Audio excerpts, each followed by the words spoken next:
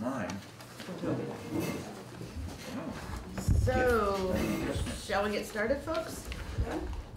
Thought maybe we could go around and we could introduce ourselves, start with the... Toby Talbot, I'm the Highway Operations Manager. John Brayman, I'm on the select board. Denise Wheeler, Select Board. Cliff Emmons, Select Board. Jerome Niconi, Orca Media. Katie Lane Carnes, Recording Secretary.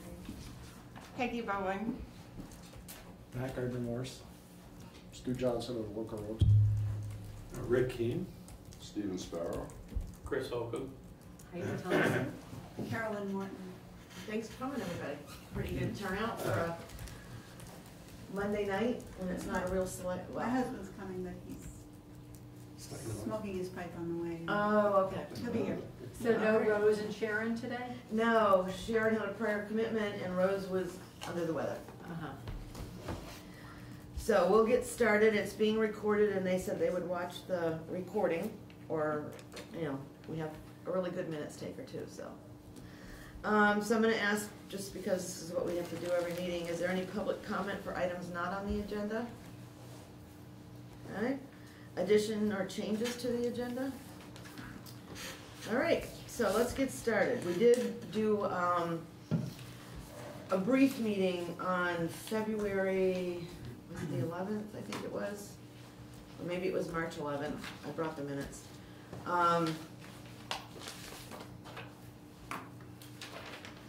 February 11th. And we took some input from neighbors, and it was a really well, respectful, well done meeting, so I thank everybody who was there for that, and I'd like to try to keep it that way. There were some ideas that emerged from that meeting, which we're keeping a list of. So I thought maybe we'd go around the room and just get some feedback or get your thoughts. Try to keep it, you know, somewhat brief. You want to start, Carolyn? Sure.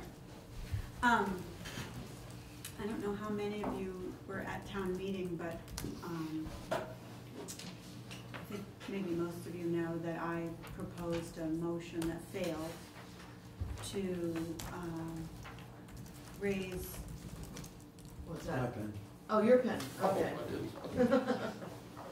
To raise the budget, approximately $50,000, with the idea that that money would be earmarked for the road maintenance budget. And although the motion failed, it did, I think, generate a fair amount of pretty good dialogue, I thought. Yeah, it was good. You know, there were different viewpoints, obviously, but everybody spoke respectfully, and nobody went off the rails, and I thought, and it went on for a good long while, maybe an hour. So I feel that, you know, despite the failing of the motion, that it was a good start to kind of kickstarting a discussion. And in my view, the discussion, well, the thing I wanted to see happen was sort of for people to have a chance to talk about the roads and find out, you know, ask questions and get the questions answered from the horse's mouth, sort of. So the road commissioner's not here tonight? No, but Toby's here. Toby's here. Okay. So in my view, you know, this would be an opportunity for people to sort of say what their concerns are and to sort of talk about possible solutions to problems that, I mean, I think the first step is to sort of identify what are the problems, if any. You know, there are problems in my mind, but are they in anybody else's, you know? Right. So. And that's what we're keeping track of, kind of what people see as the problems and what people might offer for helpful suggestions. Yeah. That we can investigate. So maybe it'd be useful to sort of go around and see if people here think there are problems. You know, like. Yeah, well, I think that's what we're starting. Yeah, Maybe you could just. So I can tell you what my particular concerns are, and they kind of are divided into two parts. And one is the back roads, and one is the county road. Now, as a long time, I've been in Maple Corner 33 years. My husband and I, Stuart, have lived on Apple Hill Road for 33 years. So I'm intimately acquainted with the county road in winter. Mhm. I've had my numerous adventures on the county road over the decades. And the back roads. So I feel like I can speak with a certain, what would be the word? Authority? Not authority, just experience. You know, just that I've been looking at it for a long, long time, and so there's certain things that I have sort of grappled with over the years. They're not really new things, and I know that sometimes this conversation has been framed around climate change and the new conditions, and though I do feel that that's a part of it, like for sure, and I think it will continue to be a part of it. Some of my concerns predate climate change, you know, and I'll give you an example. And other people might have a different experience, but my experience with the county road over the decades is Calais had a certain way of managing the county road, and when you crossed the line into East Montpelier, it was clear that East Montpelier had a different strategy for dealing with their part of the road.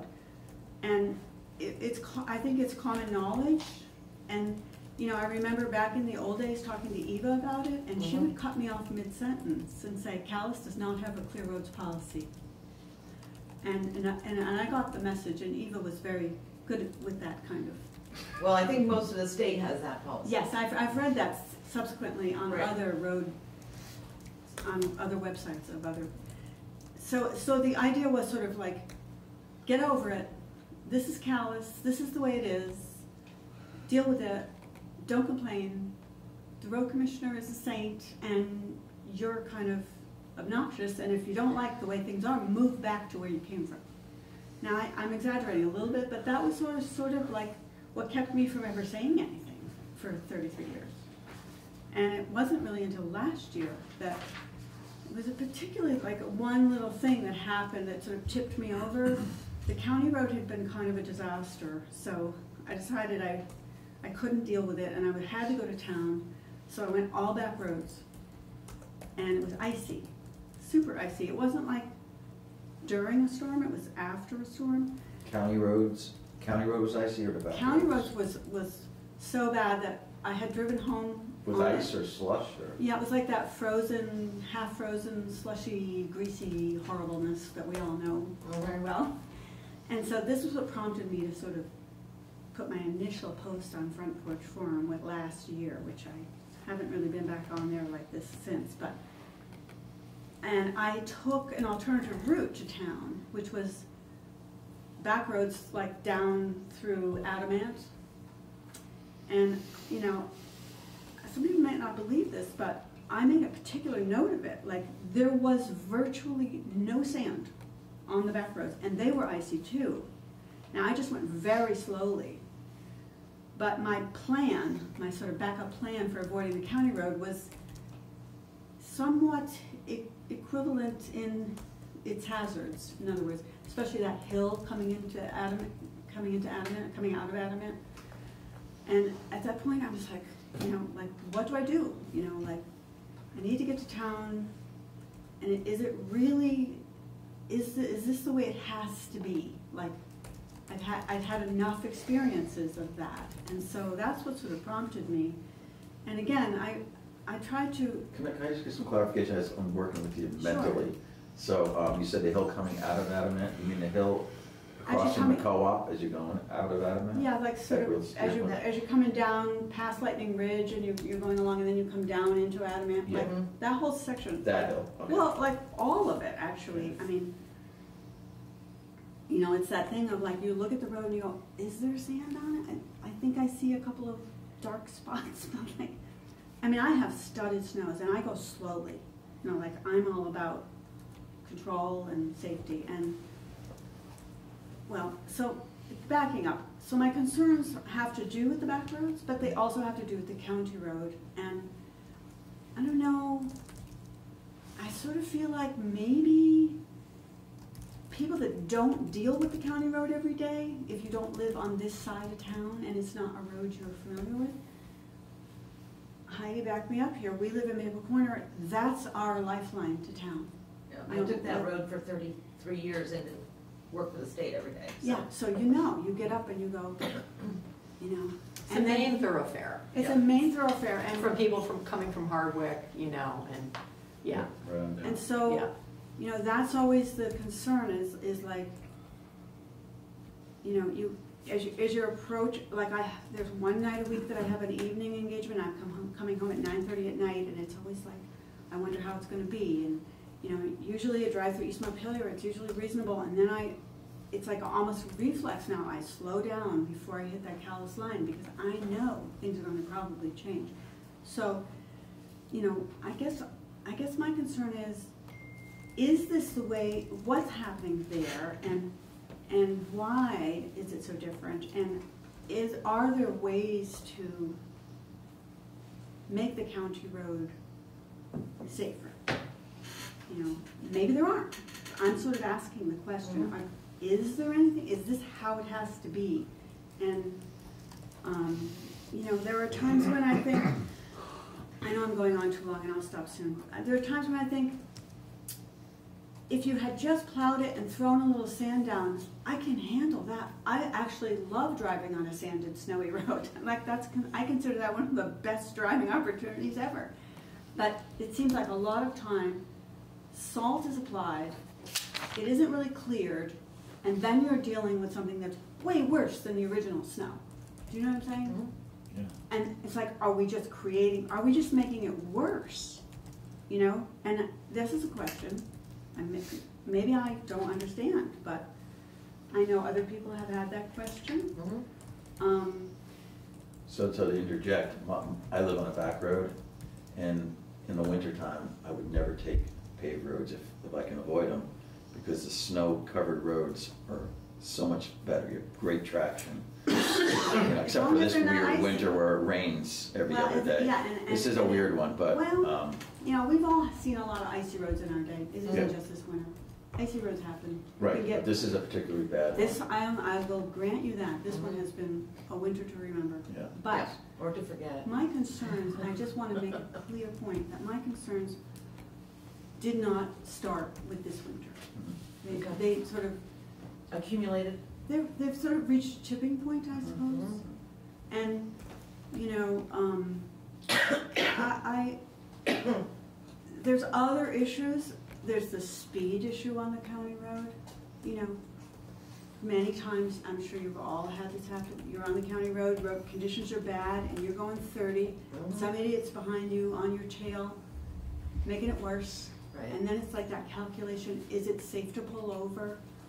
You know, am I going to hit Yeah, I some- don't know that there's a lot we can do about. No, and I know, and I'm not saying that's a solvable problem, because I understand the complexities of enforcing. But, you know, just in casual conversations, I've had conversations with neighbors, what if we put up one of those solar signs that said, extreme weather, slow down? I mean, Yeah. they actually work, Yeah, they do work. They do. despite yourself. you Yeah, know? we've been trying to get them in East Calais Village for a while now, so. I mean, there's an idea. Yeah. Is that worth exploring? So these are the kinds of things that I really would like to talk about. The back roads, the sanding issue, and you know, the scarcity of sand that I've witnessed with respect to other towns around us. And I've asked myself that question, like, are we really low on sand? We can't afford sand? What's the deal? You know, like, could we be sanding a little more? Some people say sand doesn't make any difference. You know, I think it all depends on the conditions, whether it makes a difference, Well- as we have been learning more this year. yeah, and I'm sure, I know this is a complicated issue, and I'm interested in learning too. You know, Mhm. I don't know everything. I've learned Neither a do lot I. just talking to Al, and Yep. but my goal isn't to place blame or to, you know, be a complaining person in Calais. My goal is to Identify the problem, let's come with solutions. see if there's a problem, and if people think there is one, is there anything we can do about it? So that's sort of my. Okay, very good, thank you so much. Heidi? Similar thoughts to Caroline.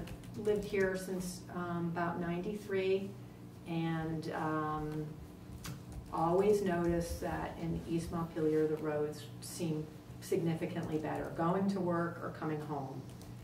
And for years, it was just like, okay, this is just the way it is. And then Carolyn posted something a year ago, and there's just been more conversation about it, you know, with people in the store, and you know, there's just now, there's increased chatter about it, and so I'm just hearing more people say, well, I noticed the road's better in Worcester. I know, you know, when you get the Worcester line, I noticed the road's better when you get to the Woodbury line or the Marshfield line. So I'm just curious about why that's so, and if we do have more roads, like, what do we do about that? So yes, climate change is a factor. Yes, we've had a lot of ice this year, more than other years. But I agree that it is always there. I would love the roads to be more like East Montpelier. I'm speaking on the county road. But in general, just the bus routes.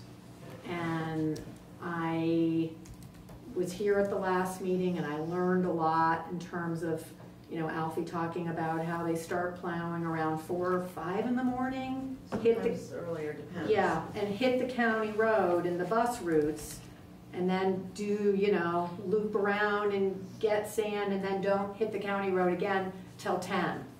That explains so much to me why, when the buses are out in the morning and most people are going to work, the roads aren't great at a very, very crucial time. You know, 8 and 9 in the morning. So that seems like, okay, let's really target this. And I know Rose talked about, you know, had an idea about having people come out at different times, staggering the route. And it was also just fascinating to hear that they've moved away from using sand on the county road because of windshields getting injured. Right, I don't know that we ever used sand on Is the that county right? road. That's what I'm aware of. Oh, okay. Yeah, I didn't know that. And also we learned that the Well, bus. maybe 50 years ago. Okay, okay. And we also learned at that same meeting, I think it came up about the bus companies not having tires that are good tires to have on the school buses for these roads. They don't Yikes. have, remember, we talked about that, so that's something that we're gonna follow up with Good. the school board. So just so you know, we are gonna follow up on that piece of it. Right. So I just think that it's great that we're all brainstorming. I'm also not in a position of pointing blame at all. I think people work really hard. I just think it's time to figure out how to have better roads, mainly in the wintertime. And I've heard some people say, well, people who complain about the roads want the roads just to be like they are in Connecticut. And I just don't think that's true. Yeah, I feel that's a real cheap shot. Like, Yeah. I'm from Connecticut. I left from Connecticut. Yeah. I'm so happy to be in Okay, New Vermont. Jersey. Can we let Heidi finish? I'm also from Connecticut, and I would never want to live in Connecticut. I love being in Vermont. So I don't expect, you know, it's totally different weather over there. Yeah, They're in the banana belt, right? yeah, yeah. So thanks for having these meetings. Yep, and we're gonna do 2 more, just so folks know, in other parts of town. Is that it, Heidi? Yeah. Okay. Chris? My main concern, because I work second shift, I drive the roads at night coming home. I drive in the middle of the night. And multiple times I've encountered ice. And when I read the road plan and it tells me they're not even going out at night, regardless of what the roads are like. That concerns me. That, to me, that's irresponsible. And what, can you tell me approximately what time you're talking about? Is it? Roughly midnight. Okay. That's when you return or head out. That's when I'm coming home. And there've been multiple times when I barely make it home because it's so icy. And I've even considered parking at the school and walking home, thinking that I'm going to go off the road. And I have all-wheel drive. Okay. So that's basically my main concern. Your main concern is that there's Is- not is anything that- done between, I think our Because, operations yeah, plan because the says plan between- predetermines that we're not going out Well, at night. well, I have to say, if there's some extreme event, weather event, they will go out. But, you know, if they don't necessarily know, you know, like your schedule, for instance, so that is something we're making a note of, Mhm. you know, about looking at the hours of operation. Steve? Yeah, well, we've got a couple of concerns. One is lack of sand, period. Need more sand. And you're former East Montpelier. I am. I know that for a fact that you people have Excuse me, you people. the select board. Thank you. I don't like it when people say you people. Okay, I'm sorry. The select board has the authority to move money around to buy sand, so I don't think that's an issue. The other thing is, you expect bad roads when it's storming. And yeah, they come along, they plow the roads and they put little sand down. But it should be followed up within a day or two, because that sand gets beaten down into the ice. And there's been more than one occasion there's been glare ice. I'm talking Lightning Ridge. You're talking Road. Lightning Ridge? In three or maybe 4 different spots. There was glare ice, I bet you couldn't have stood up on it, and that went on for 4 or 5 days. So I think a follow-up, somebody should be going around keeping track of it, and when it needs sand, and if the sand's not gonna stay on the road, maybe you have to put a little salt with it. Yeah, I don't know what the idea is about putting salt on dirt roads. I'm not sure how that works. And then you've got also, Well, when it you works. do that, you put salt on the dirt roads, and then you get the runoff into the ditches, and then it goes into the stream. So there's all that piece of it too that people don't necessarily always think about, but we're made aware of that Well, all I'm the not time from saying A&R. to do it every time, but I'm saying that when it's icy like that, Do they do that in East Montpelier? I believe they do. You might have to put a little salt in with the sand, Okay. just to make it rough. Call it a hot load. They would? Call it a hot load. Offload? Hot load. Yep. Well, sometimes they add salt to sand to keep it from freezing Yeah. together. And that's called a hot load? Crude, yeah, vernacular, whatever you wanna call it, but. Okay. you put At the a- last I'm meeting, s- I think the issue was brought up about the sand. And it wasn't so much purchasing it, it was storing it. Right, and we talked There's about only maybe so much looking at area that another. we have to put the sand. Well, we also talked about at the last meeting about, one of the ideas came up about having another sand pile available in another part of town, or maybe asking Worcester, so that the guys don't have to, when they're out plowing and they have to drive all the way back to the town garage, that takes a lot of time, because it's so, the distance is so great. But we're getting off track, I wanted to give everybody an opportunity to speak. Steve? Good. Oh, you're done? Okay. Stuart? I think it's all been said. Okay. I'm gonna Anything skip I over would say. Stu right now. Mac? So I live on County Road and, you know, I think it's generally true that it's better in East Montpelier, but it also depends on when you hit it. I've been on Calais roads when it was better and you hit the East Montpelier line. It's been a while since they plowed. Yeah, I So it have, just depends on when you hit Right. it and that kind of thing. And also, I don't like to see a lot of salt, because like you just mentioned, the runoff. We own also up on Long Meadow Road, and our brook, in the springtime, it runs off and there's just sand, you know, pouring down into the brook and filling the brook up. We have to dig out our culverts all the time. yeah, You know, there's just a lot of dirt, you know, adding more dirt, there's gonna have consequences. I think it's been the extreme cold weather that we've had, you know, we've had weeks where it's been below zero and stuff, and, you know, nothing's gonna work on that. Salt doesn't work on that. yeah, I think salt doesn't work if it's below 20 below. I think it's like 22 last 22. time. Yeah, so I mean, we've had, you know, times when it's been below that, and, And of course, the roads are colder probably than the air, so. you know. And I know at town meeting, you mentioned people speeding. I I'm always amazed, these pickup trucks, which I don't have much weight in the back, and they go flying by me, and it's just like, I can't believe that. Mhm. Yeah. But I don't know. People go fast in these small piers, yeah. Some of it though is also the amount of traffic. You know, the roads are better where they get a lot of cars going over it. It tends to blow the snow off and stuff. East Montpelier has more people, there's more people commuting on those roads. You know, every Cows time- comes to East You Montpelier. know, you turn off at, when you go by Templeton, the road gets a little worse. You go by Haggart Road, the road gets a little worse, and as you go along, as people turn off, there's less traffic. So some of it's not even the plowing, it's just the amount of traffic and the cars going over it. I never thought of that. So, it's a complicated issue, and I don't wanna, belittle people's concerns. I mean, we wanna be safe, but, at the same time, what we do has consequences. Adding a lot of salt and sand to our roads is not always that, beneficial. Is that it, Matt? Yep, that's it. Okay. I sent a couple of emails because the school bus goes on our road, has to come down the deep hill, and then has to go in the little gully, back up the hill. Where do you live? By Stranians. I live at the bottom of, That's great. well, no, I'm on Bliss Road, but I'm below the Unadilla Theater, right at the bottom.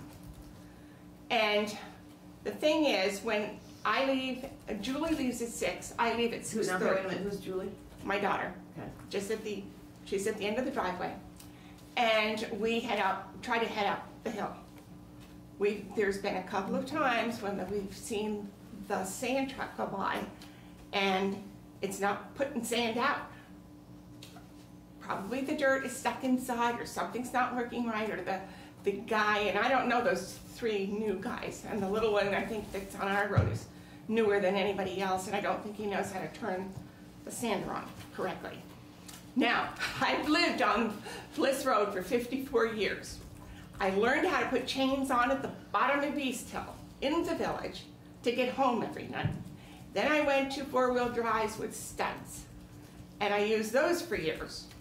Then we've gone to have a plow with a sander in the back of the truck, and this last storm that we had, when it was drifting and blowing, and that road was totally plugged going up the hill, not only did we have the plow and the sanding truck trying to come down to us, but Jean had to go out with the backhoe and dig out the damn road.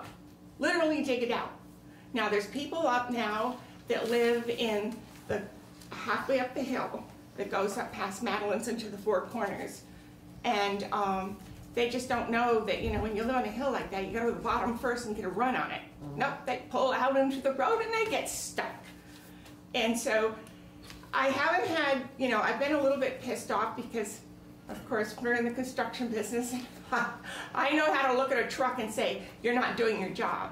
The second thing, if we're on the road that is supposed to where a bus is coming 15 minutes after I leave the dooryard, it should be ready to go for that bus. The bus has been stuck 3 times, 3 different years on the hill going up to Tell me about what time is that? What? Do you know about what time that is? The bus goes by at 6:45.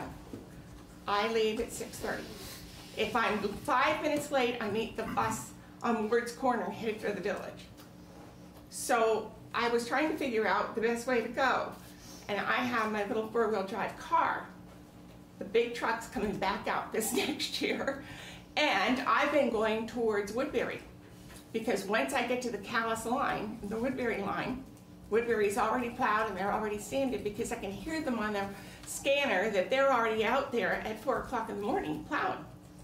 Our guys are not seeing them. And then when our guy comes, he comes from Stranahan's direction or Woodbury's direction, down past our house, gets to the 3 corners, and he goes up Blatchley's Hill and does that first. Then he comes back down. So now the bus is coming down over the other hill. It's not plowed. It's not ready to roll. And this last time, it's a damn good thing that day that we had the drifting, it wasn't drifted all the way to the village. It was drifted on that top of the hill coming down over towards our house. And it was blocked right across the whole road. And if that bus had come over the hill, it would have been like Donnie was stuck. And Donnie has a 4-wheel drive and everything. And when it's icy, there's three, Donnie has finally come to the conclusion that when it's icy, he comes to our house to see how things are, and if his mother and I can't get up that hill, And he who's- stands it. Now, who's Donnie? My grandson, Donnie Oh, okay. Mutrino. Okay. So he sanded the town road 3 times, and they've plowed the road twice, and they've dug it out with this backhoe. So Gene came to the conclusion, as long as we're gonna live there until we die, he's gonna keep the backhoe. It's not going anywhere because he's gonna use it to dig us out. But you know, this is the type of thing, and the reason I get pissed as well as I do is because I know that the school bus is coming over the hill, and it's got a lot of kids in it, because it's coming all the way up the back way on East Hill, come around Luce's Road, and then come up to our place. For some reason, it doesn't go down the East Hill anymore. So, and I don't know that we have any kids beyond us, but I'm gonna find out. But, I mean, and as far as the other roads, yes, they're sandy, they're salted sometimes, but there are a lot of times this year where they're icy on the edges. Everybody's in the middle of the road, and you're hoping you don't meet somebody around the corner, because if you do, you need to take the snowbank. Yep. And that's it. Okay, thanks, Peg. Rick? I mean, it's interesting in this whole debate. I mean, you know, what I've been observing over the past 30 years or so, and I'm curious to see what Stu says. He was road foreman in Cornwall for a long time, really good, but, you know, I've seen kind of the extreme cold temperatures where you actually get good traction in snow, you know, getting less and less, and we're having more and more of this transition weather, which makes it really hard for driving, and it makes it really hard for the road crews, as I'm sure Toby will, because then you've got to be out there more frequently, and we're kind of relentlessly, because a winter like this, we've been getting a lot of small storms. So, you know, in places like the county road, in my experience, I'd be really curious to see what Stu says, because you remember we were experimenting with that in Addison, where some of the catalyzed treated liquid brines, because when you use a solid like salt and sand, you get a lot of bounce and you plow it off, and those liquids, you boom down. Right, we use magic salt on the county road now. Do you use a liquid form? Yep.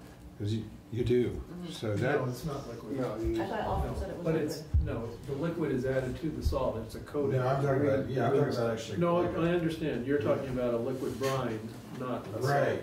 Well, those you can pre-treat a few days in advance, and they hold longer than some of your, so that gives you more working time, but. So the magic salt actually makes the salt a little stickier, because it is kind of a gooey thing that you add to the salt, so it does keep some of that scatter in control. Controls it, Yeah, a little bit. Well, that helps with the volume you're putting down with the liquids is significantly less than with the solids, so it helps with your water quality issues. What is the number they used to give? It was something like 1/6 of the amount of that you would, you lose something like 60% of your solids. They bounce and get plowed off versus the liquids. And but the question is here. I mean, one of the things we were seeing is that, you know, roads were staying wet and unstable a lot longer than they used to some years ago. I mean, with this, again, change in weather.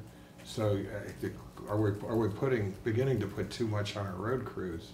I mean, this is a question, Toby, you know how many hours. I heard there's 900 hours of overtime already this winter. Yep. And then, you know, how do we, you know, you can only drive guys so far. That, having worked in that business a little myself, of what, you know, where it's unsafe. So are we staffing properly, or are we being creative? I mean, I liked what they were doing with hiring the 3 part-time people to assist, to break shifts. And this is that bigger picture, like you were saying. Your idea was a good one, raising the question is, I think it was a little premature. Figure out what the problem is first, and then raise the money to address it. But, you know, I'd be really interested in hearing what you have to say, you know, about, you know, that plowing load, because I know, you know, when you get winters like this that are relentless, it exhausts people.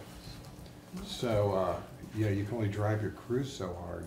Right, so Rick, to get back to your question, the road crew through the end of February, the regular road crew has worked 904 hours, and we've had more since then. Overtime. And, right, and the 3 part-time folks have worked 237 hours. So altogether this year so far, through the end of February, there's been an additional 11,415 hours worked. 1,100. Those are Yeah. scary numbers, Yeah. when you spread it over the 900 over 4 people. Right, I mean, that's, yeah, it's 1,141. well, that just begs the question, we just have to re-examine, you know, do we have the right resources available, the manpower? And then, the flip of that, are we flexible enough? All these issues with the school buses really concerns me, I'm on the school board, but I also know, you know, some roads, you can treat them every half hour and they're gonna be bad within 5 minutes of treating them. And so maybe we have to train, you know, be creative with our movement patterns on these roads if they're during events where we've got continuing deteriorating conditions. Maybe we should, you know, that's something school boards can work on, you know, redesigning school routes so that they get pulled back during events. I don't know that, but there are probably gonna be a lot of little solutions to this problem. But I know that icing is particularly bad in the transitional times. It isn't so much the extreme cold times. It's the transitional temperatures where you get freeze thaws. And it's, yeah, I know I commuted to Middlebury for 7 years from Calais with a 2-wheel drive over the Upgap, and I would leave here at 5 in the morning. And then I very frequently would be driving back after town meetings from, you know, with select boards and planning commissions. I had 21 towns I was working with, and I would be driving back at 10:30 at night. And the roads everywhere were basically untreated, you know, because the guys couldn't go 24/7. You know, they had to have breaks, you know, but yeah, they get really bad, and it gets, I don't think we can ever, you know, dry roads policies aren't practical at all. You can't do them. I used to do roadway design with the state, and you can't do it in this state. Right. It's not a possibility. That maybe is real in North Carolina, but yeah, For in sure, a place for like sure. this, it's hard even, you know, when you're in an event, the conditions change by the minute. So it's, So on the manpower thing, I mean, essentially, there's 4 guys that drive trucks, we have 4 trucks, there's 4 routes, you know, northwest, southeast, southwest, northwest. Essentially sort of quadrants in town. They come in at 3 in the morning, load up their sand and get their trucks going, and probably are on the road by 3:30 to 4 o'clock in the morning, depending on the condition of the snowstorm. If they're plowing and sanding both ways, so sometimes on a light snow, they'll only plow one direction on a road, because they don't need to move all the snow, but when they go out and have to plow both sides and sand, it's 5 to 6 hours per route. How many miles, Toby? The town has 73 miles, I believe, altogether. And I've got a chart here that I'll share with, 7307 miles. We have the most of any of the surrounding So we towns. can sort of pass that around so people can take a look at what, so that's what we deal with. Would you say it takes 6 hours? 5 to 6 5 hours. to 6. So essentially, they work for 6 hours, they take a break, and immediately, probably an hour or 2 later, they're going back out because they've got to get the roads open again for the school buses if the snowstorm is continuing. So essentially, they're doing 12 hours of plowing plus an hour or 2 in the shop to fix things together. So essentially, at the end, from 4 o'clock in the morning till 4 or 5 in the afternoon, or 6, depending on when they get their second pass around, depending what they do, they're done. There's nothing left in those guys. They can't go back out in a truck. Do you think? They need a 6-hour break. I mean, that's the rule of thumb, is a 6-hour break from that kind of time on the road. So That's pretty much a standard, you know, over-the-road trucker standard, is that you gotta have a 6-hour break. So the manpower is not available from my road crew in the middle of the night. The only way we could have anybody doing night work would be have a second overnight crew that we would pay for to be on call to come in when there's a storm during the winter. So you literally have to have 4 more people. Do any other somewhere. towns have that? No. not that I'm aware of. Most towns have a policy that says we don't plow after 9 o'clock and we don't start before 3. And I've distributed that to the select board. There's probably 7 or 8 policies like that around us in all these rural communities that essentially have the same recognition, is that there's just not manpower enough to do that. And they have a town policy that says after 9 o'clock, the roads are not maintained. Is it possible to ask a question? Yeah, I just want to make sure I give Jim, when Rick's done, I want to give Jim O'Riordan a chance to. No, good, that's everything it's just my observation. So can we let Jim? My name is Jim, I'm a local plumber. I probably travel about 1,000 miles a month, I mean a lot on all these roads. I have a weighted truck. I have no problem, no offense, I'm sorry if you guys want to yell at me. I have no problem with the roads. I go really slow, that's what I do. I pull a lot of people out. Every day, a lot. You said you travel 1,000 miles a day? Well, no, a month. A month. I travel a lot. I have noticed this year that I really think they need to put more sand on. I know Toby said, they're running out. I really think that was somehow just at least put sand down. I think that is the bummer. I thought this year was the first year I've seen in 20 years that's like. The one thing I thought was, I get kind of bummed everybody, but it's the only way people can do it, is front porch forum. That's the main reason I was here. So I think what you should set up is, everything seems hunky-dory. If you're a homeowner and you have a problem, there needs to be something. My idea was, I don't know if you can, I know you call the town garage. But they're probably out on the road. Yes, so is there any way to call, like when these people get in, like at least 9, and then they have a radio, they can tell, hey, on blah, blah, blah road, there's a tree down, or this or that. They do that. They do that. Yeah. So I don't think people should be doing front porch forum. That doesn't make any sense to me. It's like you need to call the town garage or someone, so at least they know. That's the only reason I'm here. I think there needs to be a better communication, or somehow you can. Well, people often say things on front porch forum that they wouldn't to somebody's. Yeah, but I think it's just like, hey, this road is really icy. There's it's crazy, this road. I think we need a lot more input. I know I get calls at home on. Yeah, but I think there needs to be a way to holidays. do it. But there needs to be like a phone bank type thing. I don't know how to do it. I'm not a. Yeah, well, and I've called Alfred. I can usually always get a hold of him. I called him like on a Sunday evening because somebody called me. He went right out and took care of it. Oh yeah, exactly. So he doesn't have a problem doing that. Is there any? Because everybody has these 2-way radios, right, in every truck, right? Right. Now, who else has those? There's a radio here at the town office. Town office and. Yeah, I don't have one, and I don't think I want one. So it's just the town office and the town garage. And then you have one, Toby, right? I have one as well, Jim. Okay.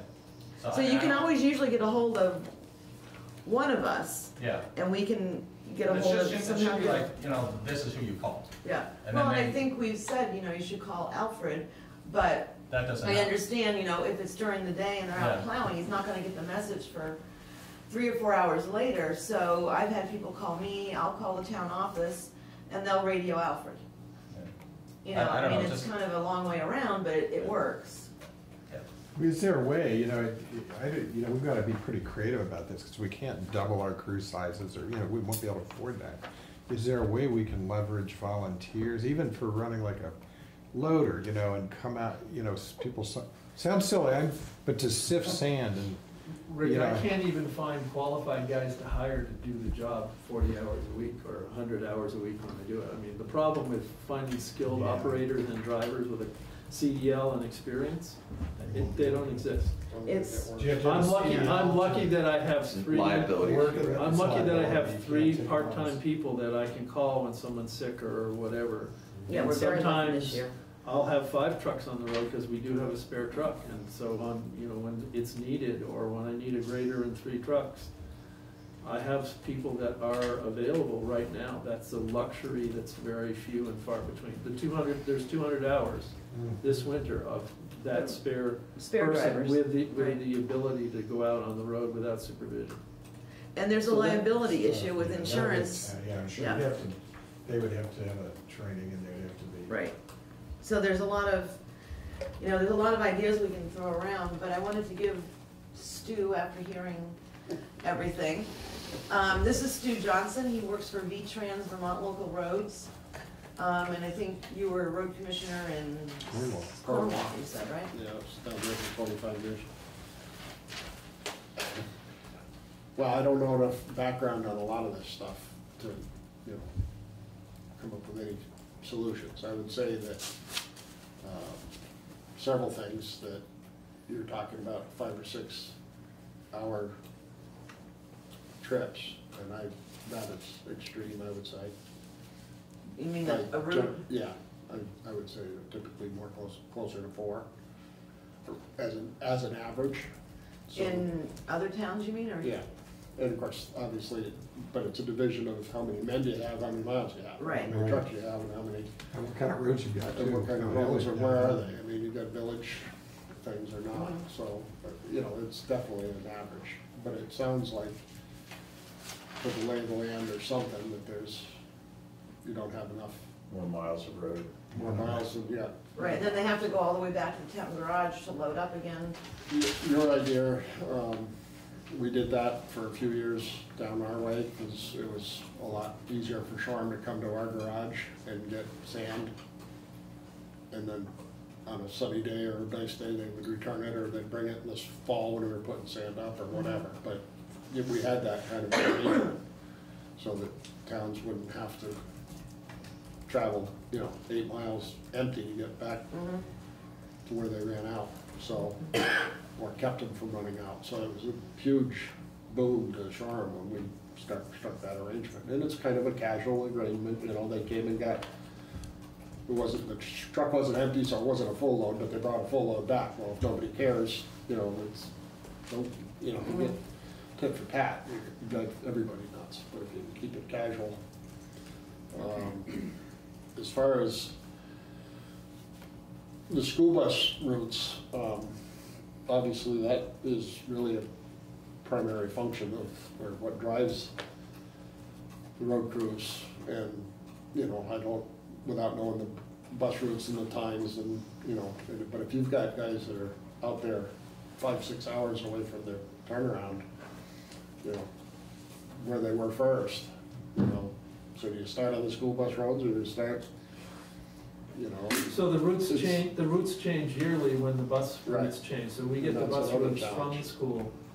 We understand what roads they're traveling, and we adjust whatever, for that window of when the bus is gonna be there. Now, if it's not dead on, as Peg has noticed, Yeah.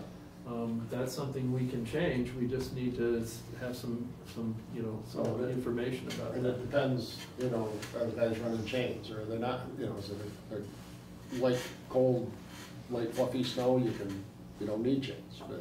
Nobody goes out without chains all Nobody winter runs long. chains. They're chained up all winter long. No problem with that, Right. but. The buses aren't chained. Right, and that's what we discovered was a problem. The buses weren't chained, they didn't, or front, so. That's nuts. But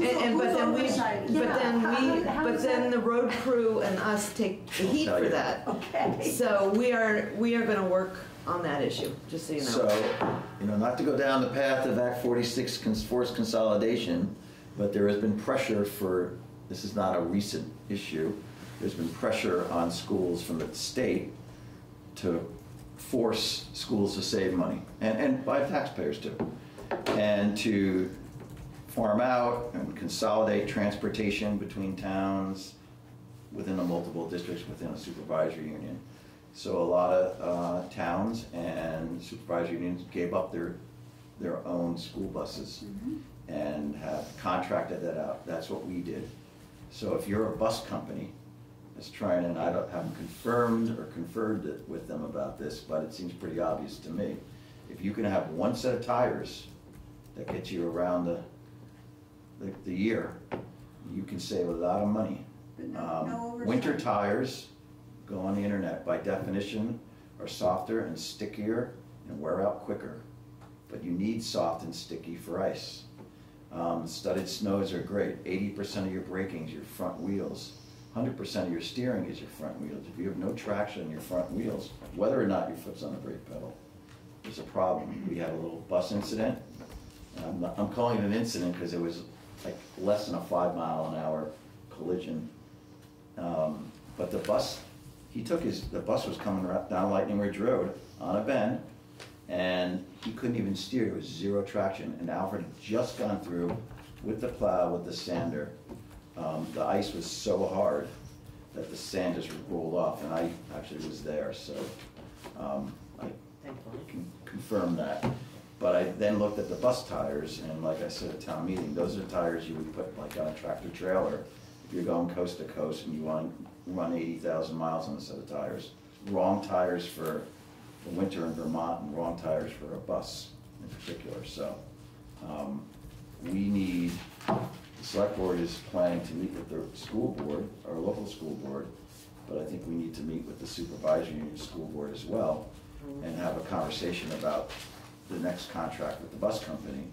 And if you don't set standards and set requirements in terms of what they need to equip their buses with, we're gonna wind up with this situation next year. I expect that if we require snows and studded snows, they're gonna up the charge to the supervisory union substantially, but that's the trade, right? This is how you make money if you're a private company. I have one other question for this gentleman. You mean Stu? All right. I don't know that he was done. No, I mean, I can look at my list and, go ahead.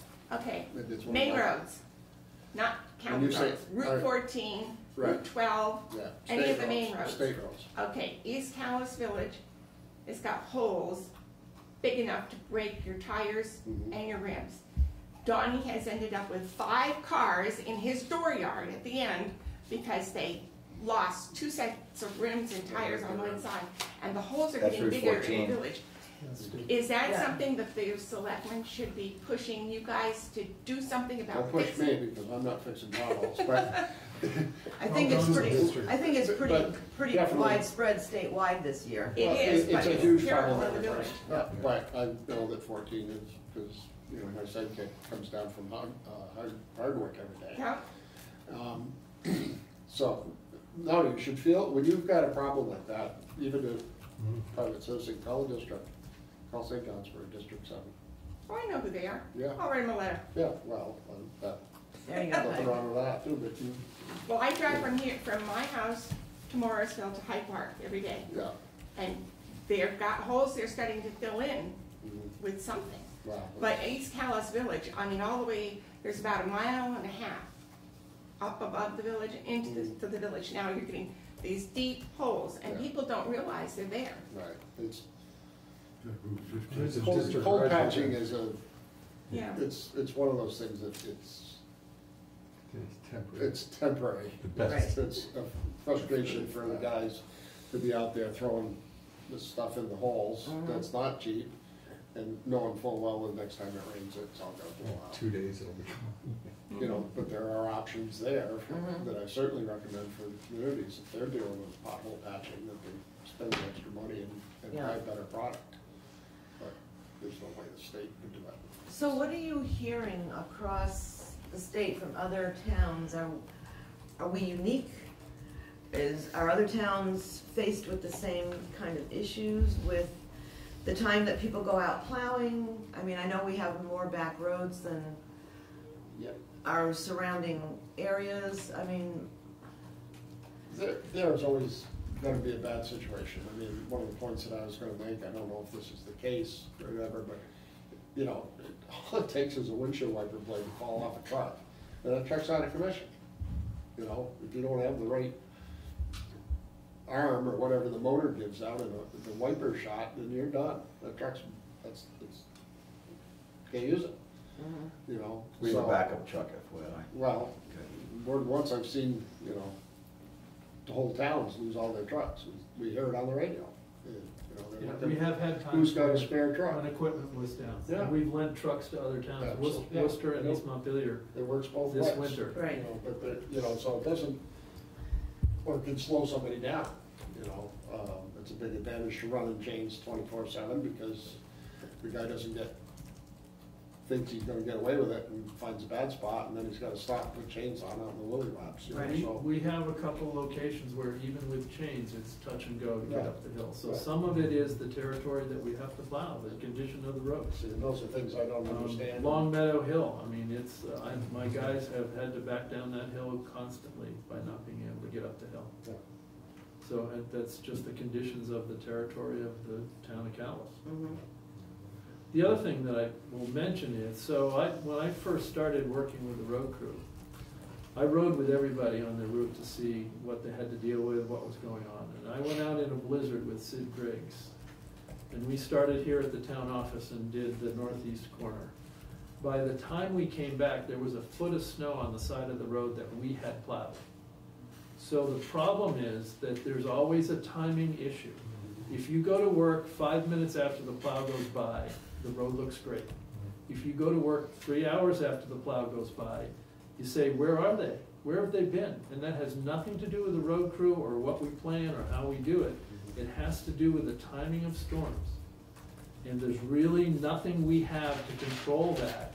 And if I've gone around once and I come back and the other side of the road has a foot of snow, I'm going to the shop, I'm gonna turn around and come back out immediately. But there's still that 4 to 5 hour period of time in the transition of a storm that we have no control over. And there's a lot of times this past winter where that's been the case. Yeah, if you have wind, you got 20 minutes. Right, and again, when you have wind and then plug up a road, you need the loader to get it done. So essentially, once we realize the road is plugged, well, the loader comes up and takes care of it. But again, it's all a timing issue. It's not immediately, as soon as that road is plugged, it's not like we're right there to clean it up. We have to determine, somebody has to say, hey, it's plugged. Or we have to drive around later and say, well, I know up on the top of Max Gray Road, it's gonna be plugged. I gotta go take a look. And it's a timing issue, so I can't coordinate all of my work with your time, because when you need to go to work and it doesn't match my plow route or it doesn't match my manpower, it's going to be an issue that's just not solvable at that point. It's the reality of how we deal with it. I don't control Mother Nature. If I told her, oh, don't start till 3 because I'm not ready for you yet, and don't start at 9 because I don't have anybody to take care of the roads, we're at that whim. And so we all have to realize that there are conditions that we can't deal with, that we just can't solve. Do you have any suggestions on, is there any way to do some things differently on the county road? So again, the county road is done by Alfie in a 1-ton truck. He carries salt, and essentially his route starts in East Calais, and he does the Marshfield Road because that's a steep, windy road, and that's pavement that needs to be cleared off. So that's his first pass. Then he does some other roads, again, school bus routes on his way over to this side of town. He probably gets to the county road at 4:30 to 5 in the morning to do his first pass and put salt down. That gives it time to work. It doesn't work immediately, so if you plow it off and you put salt down, the road's not open right away. So, he's sort of trying to balance all of the roads that need salt and clearing. He also has a bunch of just regular back roads in his route. So again, it's a question of, okay, well, if you go to work at 6, the road might be great. If you go to work at 7 and the storm's still going, the road's gone to hell again. How many miles of pavement? The county road is 3, and then there's Marshfield Road, which is probably 1.5 miles, and then there's another spur. Not a lot. No, not a lot at all. 5 miles maybe, of pavement. Most of ours is back roads. It's 71.73. 1 mountain road. It says class 2 is 18.45. Well, that's not paved, that's just class 2. Yeah. So again, it's like, okay, so if 90% of people in Maple Corner want to go to work at 8 o'clock, we can change the route so that we take care of that, but we don't know when you go. And what is really the high point of what we do in our planning for timing is the bus routes. That's what they pay attention to. That's what changes the pattern, is the bus route. And we change, last winter we had 2 guys doing one route because occasionally we would get Ed Rowell, a retired member of our squad, to come in, and we let him do half of a route. So somebody got really used to having the road clear at 7. And this year they called me and said, Jesus, how come you guys never come by early anymore? And it's because I'm back to 1 guy on that route, and when he gets to the end, it's an hour and a half later. So, it's about manpower and timing. And as much as we can, again, the priority is bus routes and people going to work, traffic. Those are the routes that we try to highlight. The buses seem like they come through around 7, U32 buses, 7:30, something like that, 6:45, 7:30, and then the elementary school comes an hour later. So that period, and then 8:30, 9, it seems like that is a crucial time to have the roads cleared for the buses, and most people, seems like majority of people have to be at work around 8 or 9. That's pretty standard. Right, so if it has snowed overnight and we leave at 3 or 4 in the morning, and the snowstorm isn't continuing, those roads will be open, it's clear. But if the snowstorm is still going on at 6, 7, 8, and 9 o'clock, there's gonna be snow in the roads, just because, yep. Can I just make one comment? Speaking for myself, my main concern isn't how the roads are during an event. I understand when it's snowing, like during a snow event, roads are gonna be bad. Like, that's normal. I can't expect Al to be right in front of me whenever I wanna go out during a storm. That's not my concern. My concern is often 24 hours later, or 48 hours later, when you would think that by now they would have cleared the road or thrown down enough salt or magic salt to take care of the road. But this happens, I mean, I almost feel a little bit like, like I need a videotape of what I'm describing, because often my experience is after the storm is over, there's this long period, sometimes days, when you'd expect the county road will be better, and it's still horrible, and you cross, and this is the other point, the argument that, well, there's more traffic in East Montpelier, not as much in Cal. I mean, or there's a change in the elevation, or there's a change in the weather. If that were the case, I mean, correct me if I'm wrong, I would expect a sort of gradual change. Yeah, I don't think that that's an argument. I think those are just some observations and facts. I have noticed over the decades, and I truly am not a crazy person. And I think, truly, I think the road crew knows this too. You cross that line, and yes, maybe once or twice out of 100, the reverse is true, but I think I'm stretching it there. It's a thing. You cross that, you don't have to look for the green sign. You know where that line is. I feel like that's just common knowledge. Everybody knows that. The road crew knows that. I think Toby knows that. And the line has always been, well, it's Calais. Calais just... My first reaction to that when you were talking the first time around on it, that my guess is they may get there twice as often because they've got They have a 4-hour route. I looked it up.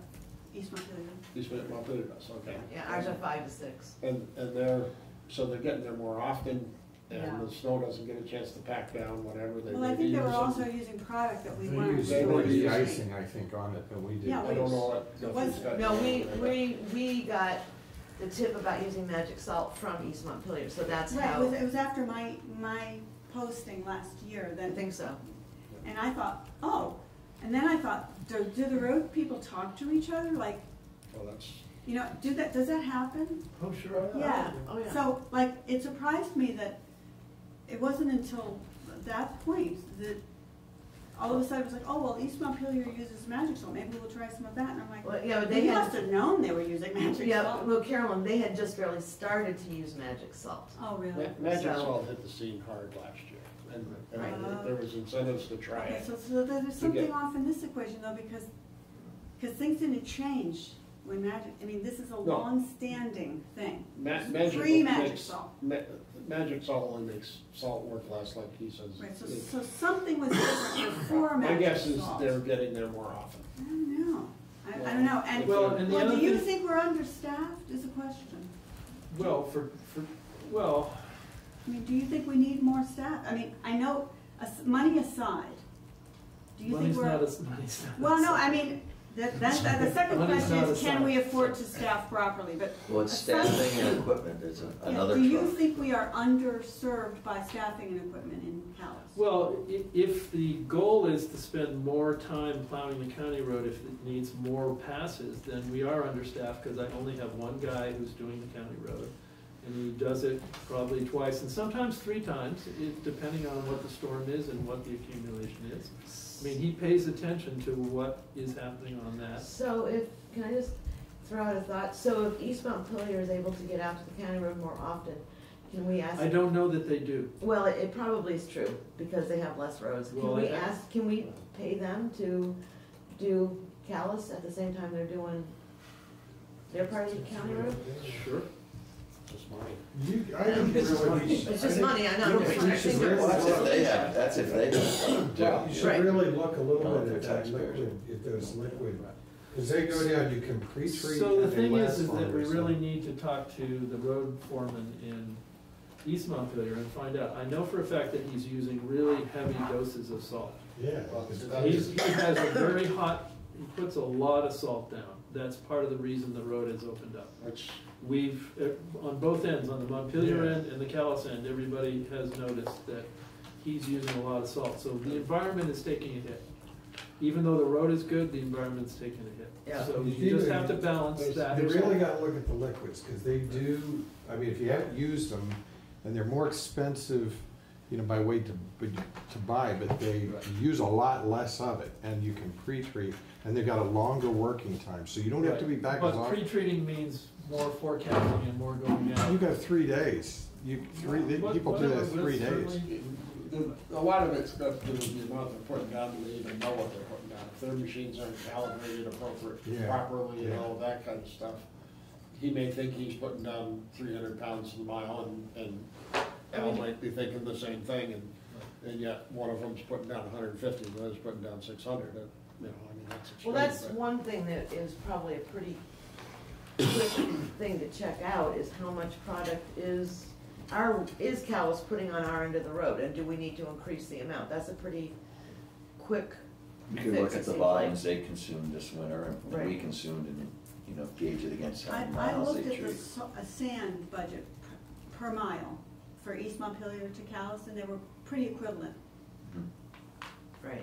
I was thinking salt.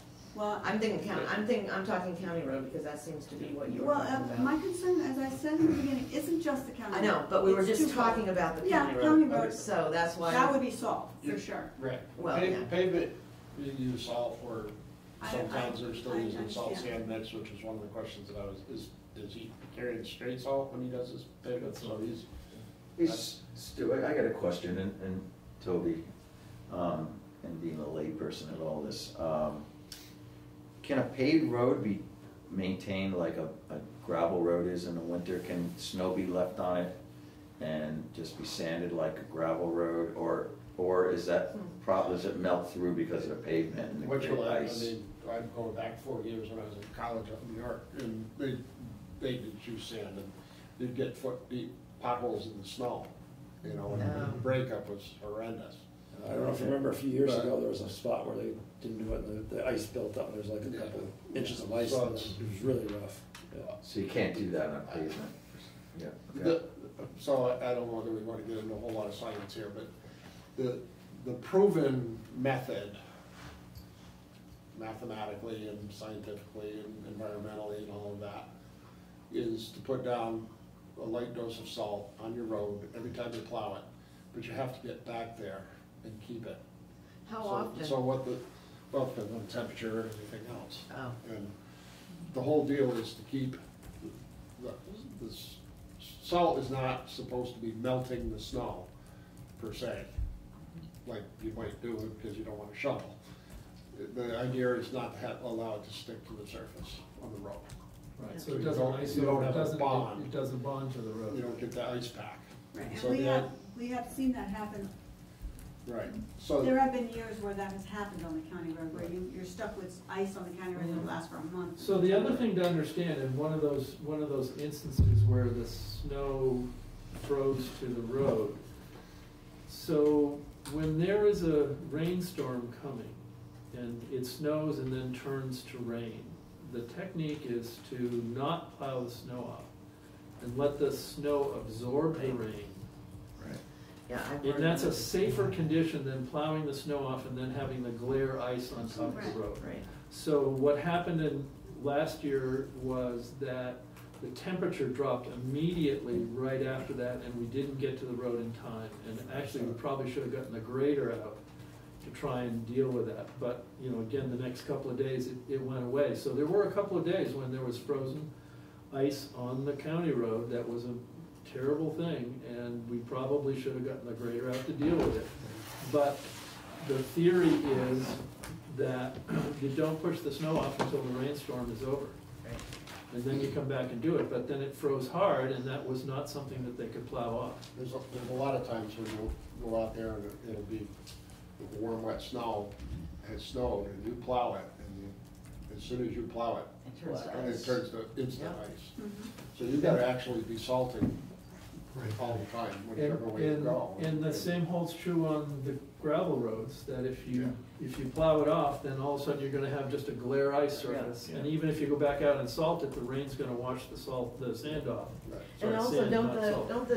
don't the vehicles also, when you put sand or salt on, doesn't the whoosh from the You can't vehicle go- traveling, Well, depends how fast they're going. well, you know, sometimes they're going like, Yeah, well, I'm just well, thinking once the sand on the system- back roads. When the roads are cleared off and the weather's nice, you know, people get pretty nervy about what they'll do and Right. how they drive, but But does the, Um, the, what do you there's wanna some call of it? The that, wind and- from the car going yeah, over the just sand, does that blow off or blow it whatever. off? A lot of it, the other thing we argue is, you know, the quality of your sand is huge. Mhm. It's huge, and what happens right now is things start breaking up. Mhm. If you have a coarser sand without much fines, the fines blow away. That's, you know, sometimes it's dustier in the winter than it is in the summer. That's the fines and the sand blowing away. So if you get a cleaner sand and more stone, it's apt to last longer and give you a little more Yeah, so light. we use washed sand, and we put half-inch stone in it. You do? Yeah, Okay. so Does our that mix, good? our mix is the appropriate, it's ideal Yeah. mix. Yeah, Um, that's. People are just thinking that we need more of it. And one of those issues is how much space do we have? The problem is I can't go buy sand right now. If my pile were gone right now and I Yeah, the needed pits are some, closed. there's no place to get it. So essentially, we fill up to what the average normal year pile of sand is, and hardly ever do we back off, but sometimes Alfie gets a little nervous about, well, that sand was put there by Don Singleton, and I'm getting down to the bottom, and I've got to make decisions about how aggressive I get with sanding. Do we have room at the town garage to store more sand? I don't know, it's a pretty big pile to begin Yeah, with. I mean, it looks, when you see 73 it, it's miles of huge. road and a lot of sand on it, takes a big pile. I have a question about the sand budget. I noticed in the town report that a few years ago, it was $65,000 for sand, and then it went down by 10,000 to 55, and it's stayed at 55, that's what. Because that's what was spent. So- We but- shot too high, we had extra money left over, Right. so we realized we were budgeting too high a number. It wasn't like we're buying less. Right, we're still buying the same amount, but we realized that the budget that we were showing wasn't a reflection of what was actually spent and what was, as John said, that's how much sand we have needed in the past. Now, maybe we need to rethink, do we need to buy more? And that's what I'm asking, do we have enough space at the town garage to store more, or do we need to ask Worcester, can we stockpile some there? That's where having that second site would be a huge boon. Right. You cut your You travel site time. need, well, not only your travel Second time, but loader. you've got, your sand storage is just doubled maybe, or close Right. to it. We can look into talking to Worcester Yeah. about using their sand pile. I mean, again, it's just that's only one truck in this northwest corner. Does Alfred do the West County Road too? No, that's done by Paul. Paul, okay. What about Rose's idea about staggering the routes? Toby? I don't know what you mean by I don't staggering really, roads. I wish she were here to Well, describe it. East 'cause I'm- Montpelier apparently has somebody that goes out. I don't think they do it all the time. Maybe Steve can explain it, because he was on the East Montpelier Select Board. But apparently they had somebody that went out during some of the off hours when it was a really bad storm. And I don't know how they did it for sure, or if they're even still doing it. Do you remember? Steve? That would be something new, because I don't recall that. I know they've been doing it for quite some time. Roy Bowles used to do it in our town. Excuse me? Roy Bowles. He used to stagger? If you came in any time between 12 o'clock and 4 o'clock in the morning, Roy was on the road with the pickup, checking everything. Yeah.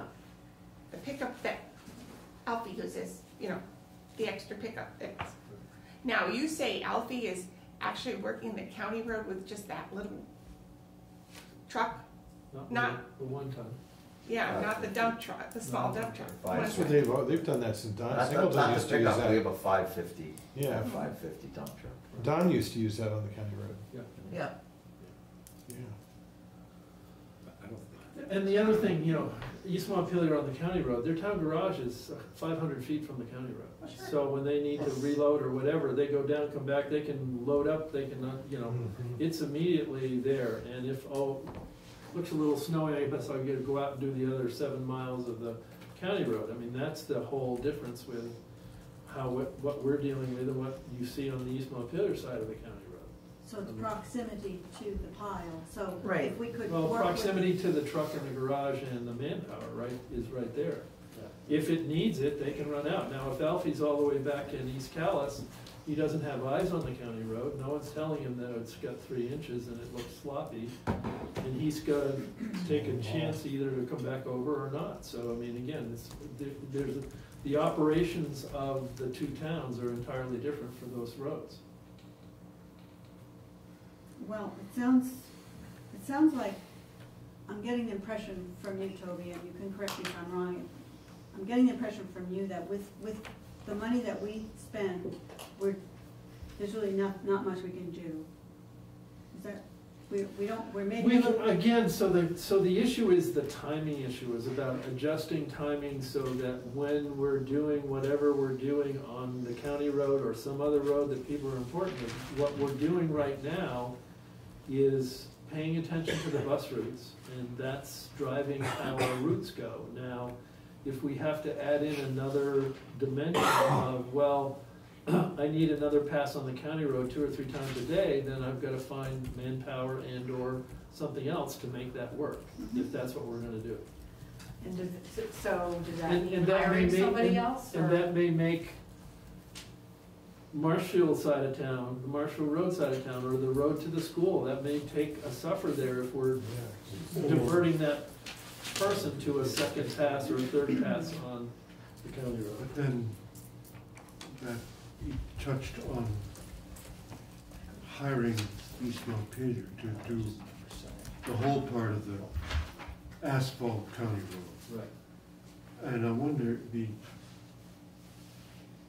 might be worth getting Certainly. a ballpark idea, at least, Yeah. of what, Do they have that capacity? might be a lot cheaper than hiring somebody else.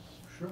Assuming they've got the capacity to do it too. They've got, I don't know how their road crews are spread. Would they wanna take that on? You mean the idea of having East Montpelier do that extra pass or something? I think that's something we could check on. It might be cheaper. They're right there. Right, that's what I'm thinking. It's 3 miles. So you're asking East Montpelier to pick up 3 miles? 3 miles. Folks, can we not have people talking in the background when other people are talking? You can't hear when people are having sidebars, so I'm sorry. What We did you can say? investigate. What I did you mean, say, Stu? I didn't hear what you I said. can't imagine that they're willing to take on 3 more miles? Well, it doesn't hurt to ask. All I can No, say is can no. ask, but don't get your hopes up. Yeah. No, but it doesn't. We know the For a road, price? we know the road foreman there, we taught him everything he knows. That's right. The whole system, if they had to do it in 3 miles, somebody else's 3 miles is not getting done. Yeah, That's well, right. that could be, but I don't think it hurts to ask. No, I'm not, I just, Yeah. you know, if it was. I mean, the 200 alternative yards, is to find no someone problem. else with a plow truck and a salting unit to just pay them to be the county road, Warrior? lone ranger. Like 1920 again. I like that. How much- So, But then there's liability and contracts and all those other issues. when Alfie's out with the 1 ton and salting, is he doing any dirt roads? Does he switch back and forth? Yes. Yeah, he does. He does some dirt on the way and he's not salting them, so then eventually when he gets back from the other side of town, he comes back and sands. So again, it's a tough mix because of where, Right, right. you know, Is there any pavement over spot? there, pavement over here, pavement over Right. there. So do Not we- all in a so- little circle. So Toby, do we need to relook at the routes? Make some adjustments? I mean, is that? Well, the adjustments are made based on the bus route every year when we get the bus route scheduled. So- Right, yeah, I heard that, but I'm talking about after the bus route schedules, is there? You know, there's one more thing you should look at with East Montpelier, because Stu's right, for them to pick up that mileage isn't likely, but what they might do is swap. If we were able to do an East Montpelier mileage that was closer to our town garage, farther from theirs, they might do something like that, where we pick up a couple miles of one of their roads, Creative where thinking. it's a closer Oh, you know, run. and there's one in Well, they're Adamant, already there's, picking up for us. Yeah, there's already Paul some in Hann's Adamant. Road there. Well, that's on, Adamant too, right? well, if we can get closer to that, Adamant. Hmm? but if we get closer to that East Montpelier, or there are some roads in East Montpelier that are closer to our garage, it might save them. I don't know, that's just a question you could ask them. No, our garage is closer to Hardwick and Woodbury. Yeah. It's not really, it doesn't, well, we can have those conversations. So Stu, can I suggest something then for Vermont local roads? That when you have these road foremen's meetings, when it's not crunch season and everybody's all tired out, is there a way to have a topic like this discussed at some of your road foreman meetings? I've been to some of them. Right. And it might be. Certainly could be discussed, in fact, I'm headed to Windsor Wednesday, I guess. Yeah. To have a similar discussion. I mean, with their select board and No, residents? it's just amongst the Oh. foreman's meetings, but the foreman's meetings are run by the, pretty much Regional planning. regional planning people, so and you guys have one scheduled, I think, for. Yeah. I saw the April notice. 4th or something like that. But I'm thinking, maybe in June, when everybody's not sick of snow, and they're in a better mood, they're all grumpy right now. In June, they'll still be sick They'll of be snow. grumpy about mosquitoes and ditching, but, Well, mowing and whatnot. so I can ask CVRPC, right? Ashley could, she's a contact. Is it Ashley? It's Ashley? Ashley's who I contact. Dan. Yeah, and there's one scheduled in April. Yeah, but I'm thinking, let's not do it, talk about it in April after it's kind everybody's of- sick of it. It's, I mean, there's a lot of towns that do exactly what Rich is talking about, maybe not 2 miles, but usually it's dictated by where the safe turnaround is. Yeah. And that plays into the whole thing too, is if somebody's having to turn around out in the lily laps and they're stuck, they can be there for 2 months and, Nobody would know it. yeah, so, especially if they don't run radios. But, that kind of thing is. Okay, well, I'm just making a note to ask Ashley, maybe she can put it on an agenda. Yeah. I know, wouldn't and wait, sometimes but- road people are very territorial. Oh, yeah, but But we have I to- think a lot of these meetings are breaking that down. Yeah. And the other thing is there's a generational switch going on from, classic right here next door in East Montpelier, where you went from Mike to Guthrie. I mean, it's. Yeah, it's quite the change. Yeah, and it's Yeah. a generational thing, which, Mhm. so it's, And we gotta think outside the box if we're gonna have all Well, these it's- changing weather That's the thing. conditions and stuff, so that's why we're having these Yeah. meetings, we're trying to get input, we're trying to get ideas, and no idea is a bad idea until you try it, right?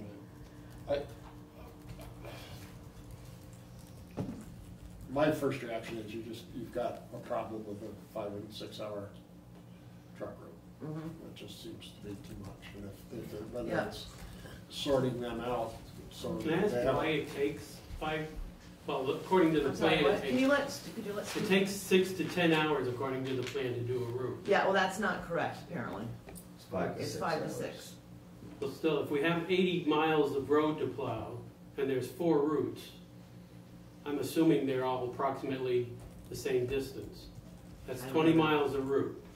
Why does it take 5 hours We've to got plow a- 5? Well, it's, No, it's 40 hours because you do it both ways. 40 miles, because you go one way and then the other way. Well, still, that seems excessive amount of time to do Well, we 40 miles. got a town garage in an extreme end of town, so you gotta, you're not, You gotta you're load running trucks. empty, you're not you're not plowing snow. And they're also not going, So- they're not going very fast, they're not going 35 miles an hour. Well, I understand. You know, they're probably Yeah. going 10, maybe 10 miles an hour, And depending on every the intersection condition. they do is a stop and push and back and around and push Yeah. back the corner and, yeah, it's. Maybe you'd like to, you And then they got a can wing, go out with one of the they got a drivers. wing stuff too when it gets. And deep. see, I did that.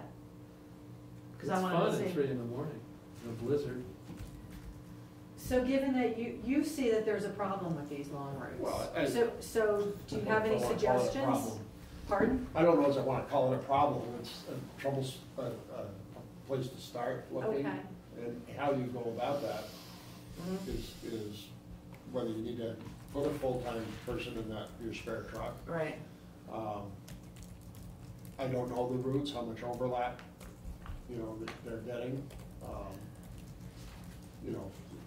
Running from one end of town, or, some roads that might be getting plowed 3 times just to get the guy to where he's headed. It's, there may be options in the route that would help all around, but I can't say that Right. because I don't know the lay of the Well, I land. think that's- And these guys have been doing it long enough that it would seem they've worked out those efficiencies pretty well.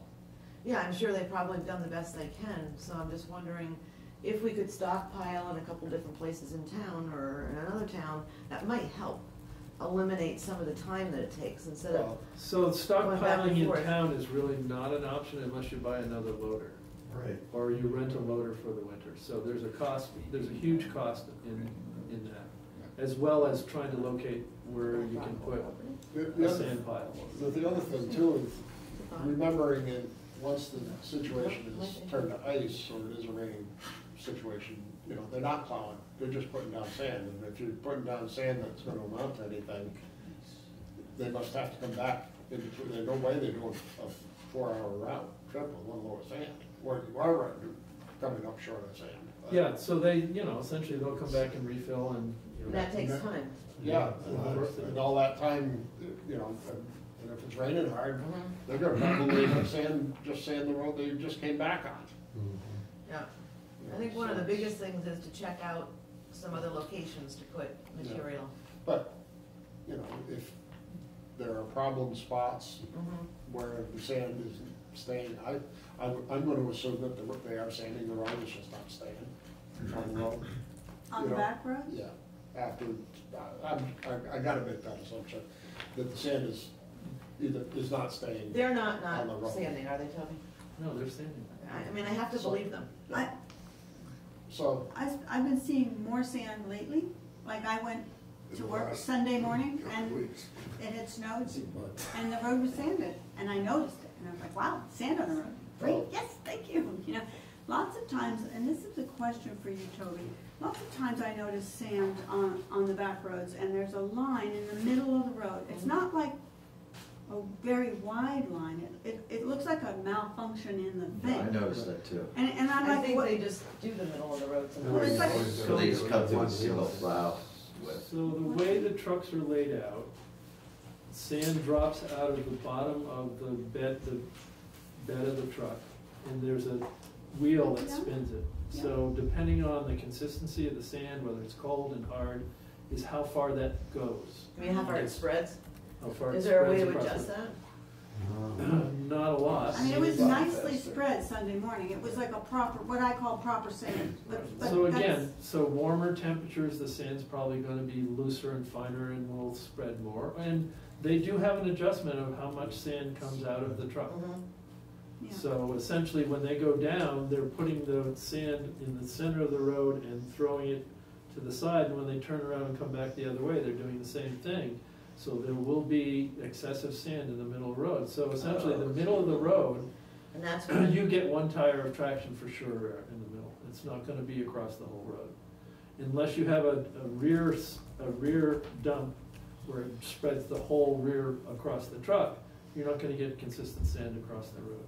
you could so I'm fiddle with all those adjustments depending, but I mean, the other thing is the adjustments change. So if you're on a 12-foot wide road or you're on a 24-foot wide road, you got the same setup. So you Well, kinda gotta find middle ground. most of the back roads are approximately I mean, Well, it depends. I mean, I don't know what your back roads are, right? ones on. And typically, you're trying to keep the salt, or the sand, salt too for that matter, in the center of the road and let it drift with traffic and gravity. So that, you know, you're not spreading it from shoulder to shoulder when you go down through there on the typical. Some towns do that, I don't know. But I do encourage folks to, I'm serious, I'm dead serious, to go to the town garage. The town crew loves to show you the trucks and see how things are set up and ask questions and go for a ride in one of the trucks or something. I'm serious, go and see. And Al has encouraged calling and stuff, but Yeah. some of my concerns are not the kind of thing I'm gonna bother Al with, like staffing issues, you know, like. Right, no, I'm like, not you know suggesting what I for mean? that, Like, I'm just going to kind of- see the equipment. Yeah, no, I think that's a great idea, how it and works. I tried to set up a meeting with Al, I wanted to have a meeting in Maple Corner, in fact.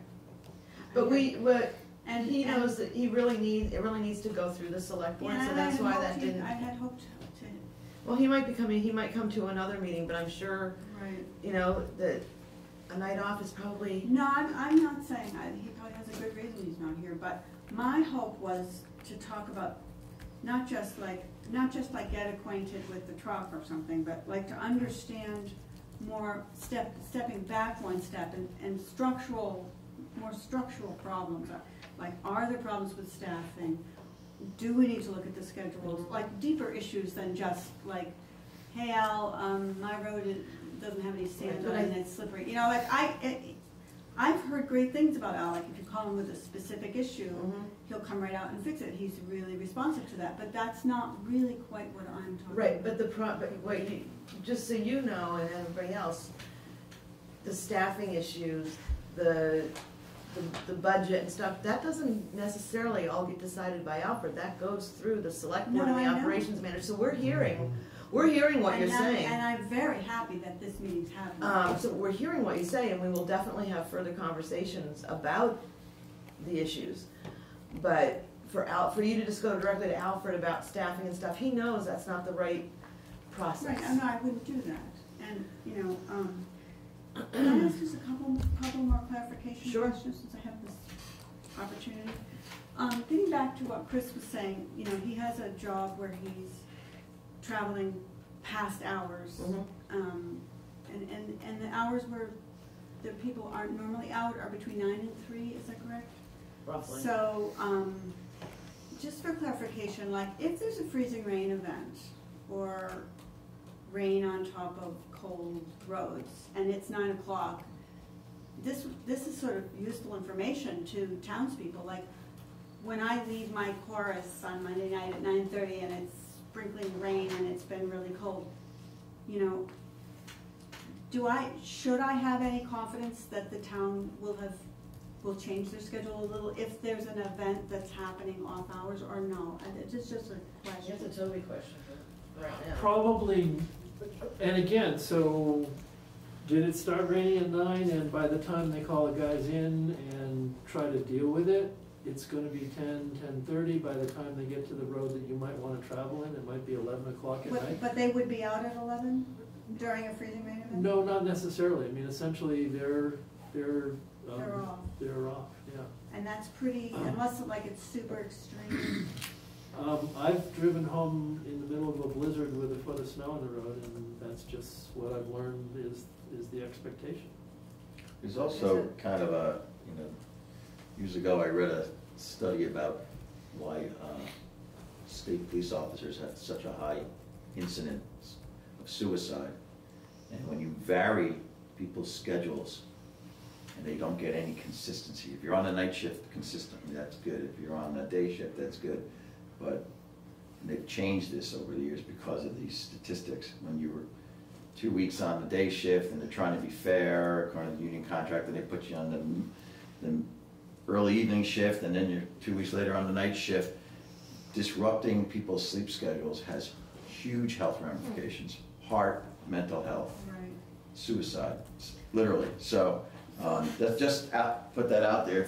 We can't be subject these guys to lives too. I'm certainly not suggesting that we overtax No, people. I know. Just so I'm just for clarification, like a guy like Chris, who's got a job that puts him on the road at midnight, pretty much he's on his own regardless of conditions, like freezing rain. That's what I've been hearing. That's like, why it's my. that's like, tough So luck, it's like, too bad. change your job, move out of Calais. I mean, just asking, is that sort of the general? Well, so when you say move out of Calais, try to find a town that actually does that. Because I mean, I gave the select board probably 10 towns that have the exact same weather policy that we do. It says at 9 o'clock the guys are not going out and they're not coming back in till 3.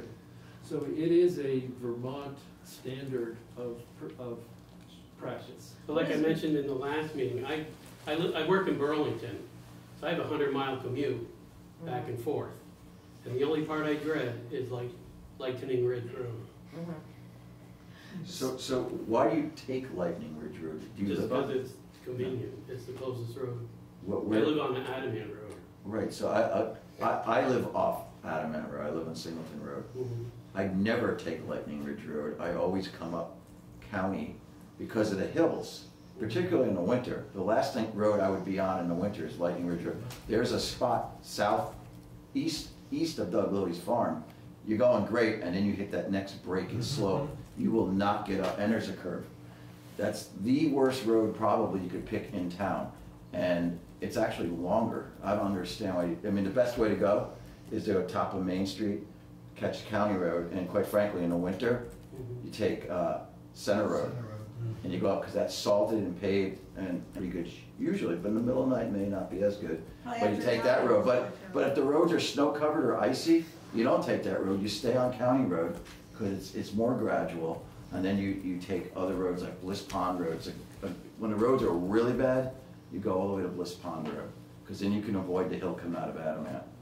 And then it's flat. See, I don't mind driving in the snow, it's the ice that Yeah, concerns me. the worst road is Lightning Ridge. I've lived in Vermont my whole life. Yeah. I've been driving in the snow my whole life. I don't have an issue with the snow, it's the ice. Yeah. And because of climate change, we seem to be getting In this a lot more of it. particular winter, if you look at a history of the temperature shifts, it's not a long, steady, slowly warming. It's cold, hot, cold, hot, hot, cold, hot, cold, hot, cold.